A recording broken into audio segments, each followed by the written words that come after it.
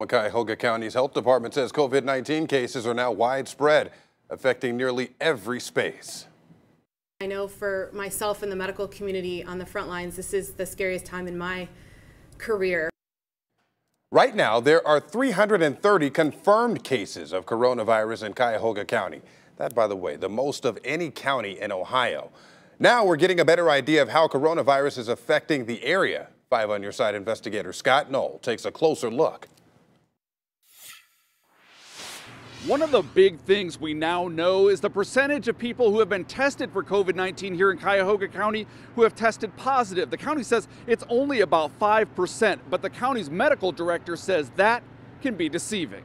The long lines mostly gone from Cuyahoga County's coronavirus testing sites. Amid a shortage of tests, only the highest risk patients now being screened. This map of confirmed cases released today by the Cuyahoga County Board of Health shows widespread cases of COVID-19 across the county. But health officials admit that's just part of the picture. You see it's everywhere, and that's with very limited testing. You can truly only imagine the actual number of infections in the community. The county's Board of Health says 29% of those patients required hospitalization. 12% of confirmed cases required time in intensive care. More than a quarter work in health care. To try and slow the spread, Cuyahoga County Executive Armin Budish announced today he's authorized $1 million for the purchase of more personal protective equipment.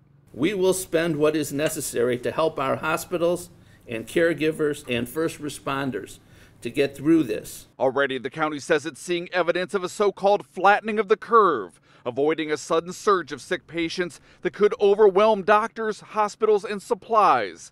But the health commissioner warns that can change quickly. You need to ask yourself in your heart of hearts whether you need to be active right now, because decisions made about that may result in people interacting close together will have decisions that affect people's lives. We put a copy of the county's map breaking down COVID-19 cases by zip code online. You can find that on the News 5 app. In Cleveland, I'm 5 on Your Side investigator Scott Knoll.